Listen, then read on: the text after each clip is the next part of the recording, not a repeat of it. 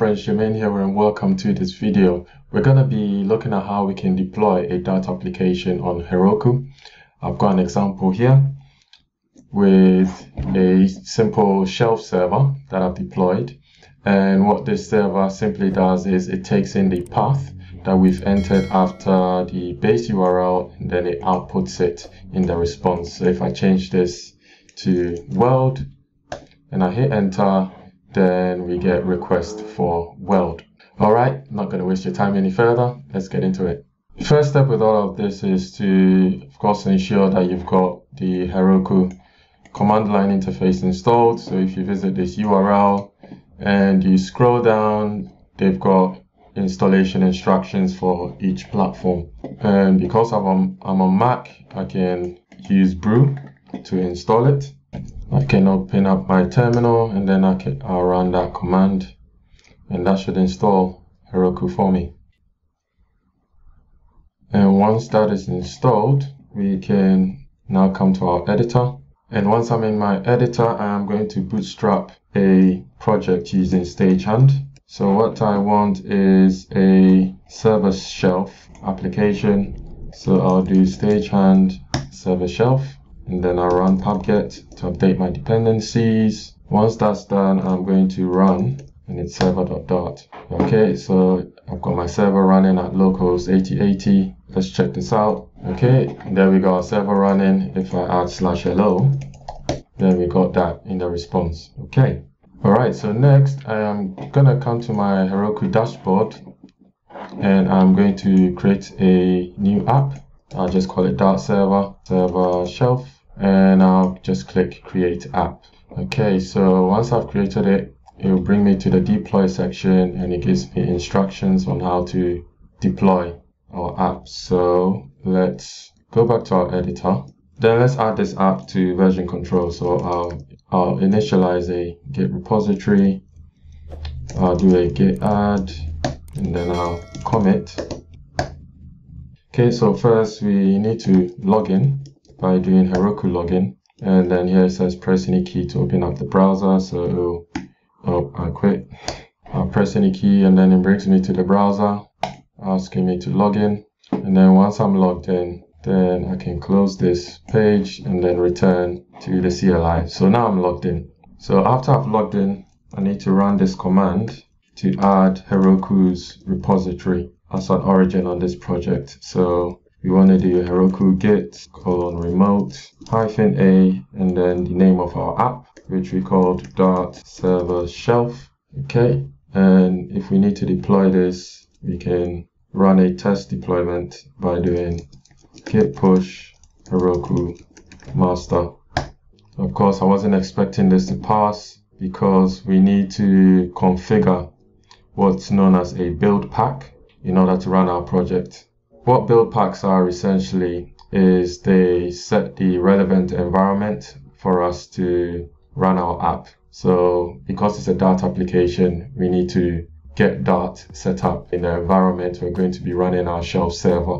We've got instructions here on how to set a build pack. And over here on GitHub, we've got a build pack. This build pack will install the Dart runtime for us and then allow us to run our app. I'll copy this repository URL and then in the editor we want to run Heroku buildpacks :set and then we'll paste in the GitHub URL. Okay, so now that that is set, we can push our Git repo again by doing git push Heroku master. We can see that it's picked up our build pack, but then we need to specify some environment variables, in particular the Dart SDK URL to start us off. So I'll copy this and then I believe we can do that in the terminal, but let's do that in the UI. I'll come over to our dashboard area and we'll come to settings, and here I'll click on reveal config vars and I'll set one up for our Dart SDK URL. So in order to get this SDK URL, we need to go to the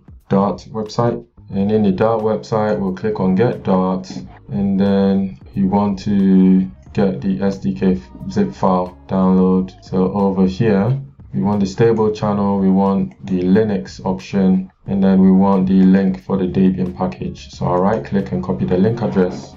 I'll come back to the dashboard and then I'll paste that in here.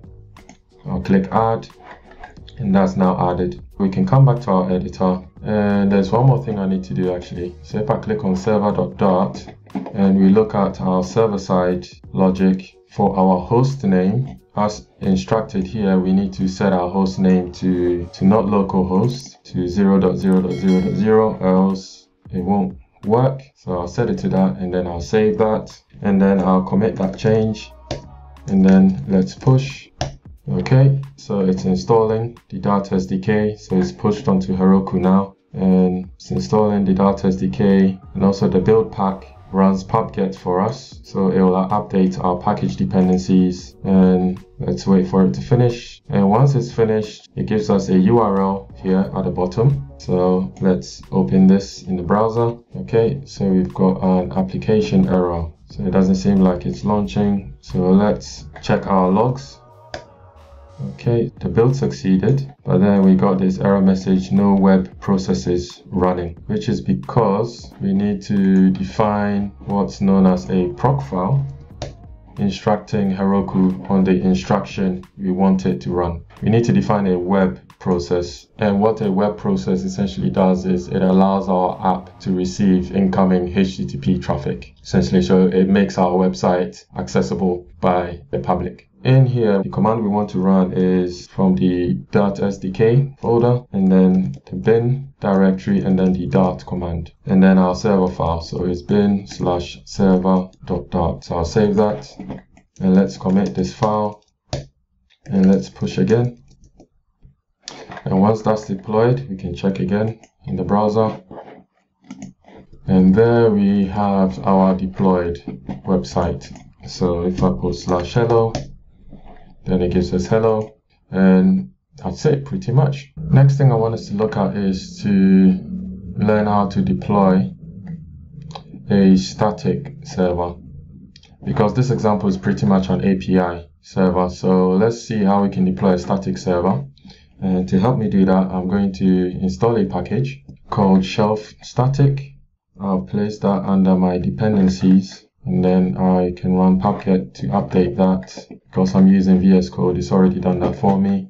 I'll come over here to my server side, and then I can import that package. And once we've imported that, the handler will be this piece of logic. So I'll comment this out for now. And this just calls the top level function create static handler from here. And we want to point to a build directory. And then the default document will be our index.html. So let me save this, and let's create our directory. So we'll not create a build directory. Instead, we'll create a web folder, and under web, we'll have our index.html. And let's just create a simple HTML5 document. We'll have a script tag. The source will be main.dart.js, and I'll just add a heading 1. And we'll say hello Heroku, and let's create our main.dart file in here. So in here, I'll just create a main function, and then I'll just print out hello console. So let me commit all of that. And the reason why I am creating a web folder and not a build folder as specified here is because in the build pack, the build command is run, which takes in what's in the web folder, and then it builds it essentially into a build folder. So let's deploy this now. Okay, so the build failed because the build command that's been configured for that build pack is, I believe, still based on Dart version 1. So here it says Dart 2 has a new build system, learn how to migrate from pub build and remote blah blah blah, which is not a problem because this Dart build pack allows us to specify a custom build command. And this custom build command is set as an environment variable, like how I was able to set the Dart SDK URL in the Heroku dashboard. I can go over there and set that build command, but I can also set it here as such. So we can say Heroku config set, we will say Dart build command. And the build command we want to run is that. So just to explain a bit what's happening, this is how we can access the pub command. And then what we're doing is pub global activate web dev. So we're installing the web dev tool.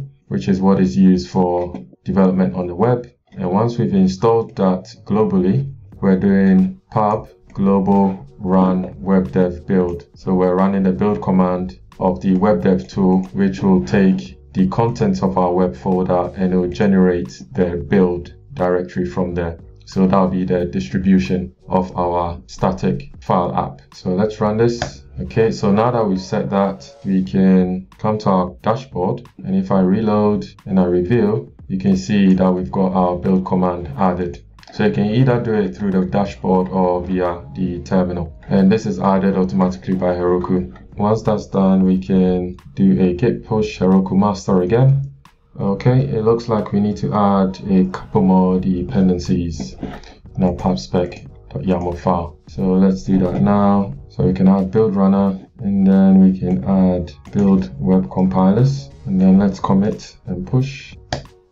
Okay, so our build is succeeding. You can see that it's compiled our main.dart file into the expected JavaScript, and we see that it's actually created our build directory. Okay, so it says it's deployed. So let's take a look. All right, so here's the app, and when I look at the console, we also see hello console logged out as we specified in the main.dart file. Lastly, what I can do here is if I come to the server.dart file, we can do some refactorings, like let's say I'll create a port env variable. I can copy this in here, and then I can check if the port env variable is null, then we can use localhost, or else we can use that. And then I'll set this to var. Okay, and then we can pass our port env over here, search. So doing this now allows us to run our shell server locally as well as on Heroku, which is assuming that if this port environment variable is set, then we've got it deployed on Heroku servers, or else we're running it locally. Heroku fortunately sets this port environment variable already behind the scenes, so we don't need to do that manually. We just need to extract that into our Dart application. All right, so lastly, let's try and run this locally. Oops, I need to build it first. So if I do web dev build. Okay, so once that's built, we've got our build folder, and now we can do dart bin server.dart, and that should do. Okay, so we can access this under localhost. Let me commit this one more time and then push again. Okay, so it's successfully deployed, and there we go, it's still up.